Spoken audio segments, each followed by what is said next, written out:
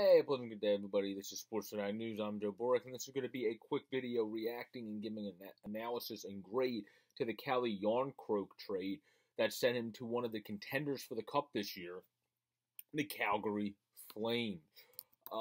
The Calgary Flames have really obviously put together a good club this year, have been defying a lot of people's expectations, or people I think had them pegged as a playoff team for the most part if you just looked at their roster. But how good they're playing this year, putting themselves in cup contention race because of their goaltending defense, and also obviously play from their forwards, especially Johnny Gaudreau playing like an absolute Johnny hockey bat out of hell again, which is great to see.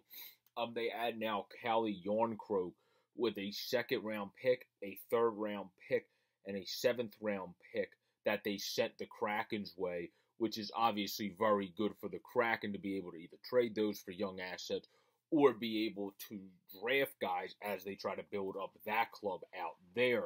So that's a smart move on both ends. Jarkrok this year has 26 points. He's a guy that is actually pretty good in both ends. Forget his plus-minus this year because plus-minus also isn't the best gauge for stuff, but he's on Seattle, and Seattle obviously isn't going to make your numbers as sexy in their year as they're trying to build that team up, and they're a competitive team, but they're not a good team this year. So I think now you're going to get to see the Calle Jarkrok we saw all those years in Nashville. Now that he's on a very good team again, and a very competitive team, and a team that's better than any team he's really ever been on with this Calgary Flames team. So this is a great trade for Calle Jarkrok. This is a great trade for the Seattle Kraken. This trade has to get an A, because the Kraken get a second, third, and seventh, and they're just going to keep building up their assets via drafting young players so they can get that team good in a couple years.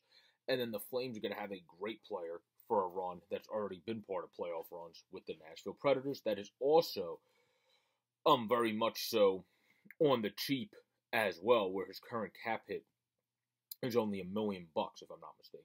So this has been a quick video on the Calle Jarkrok trade. Hope everyone is having a great, safe, pleasant day.